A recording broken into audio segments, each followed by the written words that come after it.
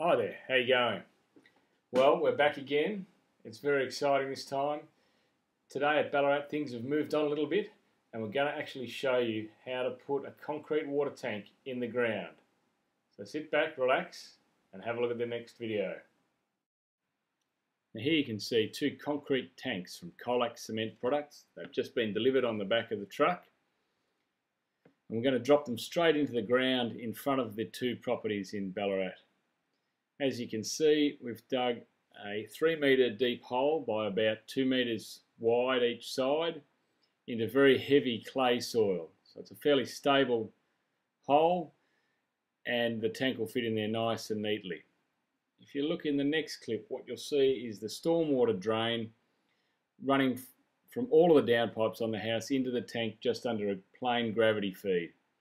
I've got leaf guards on all of my downpipes to ensure some coarse filtration before it gets into the tank, and then once it gets into the tank from DTB Pumping in St Kilda Road in Melbourne, I've got their inline filter, and that's a finer filter just running in the stormwater line into the tank with the water dropping out the bottom. It's a very good system.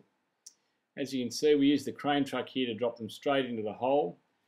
You can see the manhole in the top there if you do need to get access to that filter or the sump pump that's inside the tank.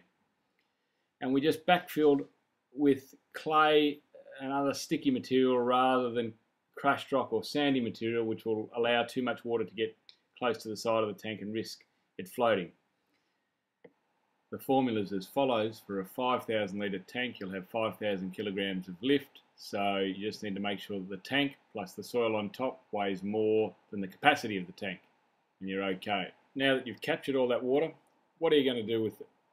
What we've done is connect all external fixtures, laundry tap and the toilets to this tank in the ground. So we use one of these sump pumps in the bottom of the tank. That's then connected to the DTB system you see here. That's got rainwater coming up from the ground. It's got mains water coming in from the top right there. It detects using the float switch whether there's any water in the tank. If there is, it uses it in the first instance. If there's not, it obviously uses mains water.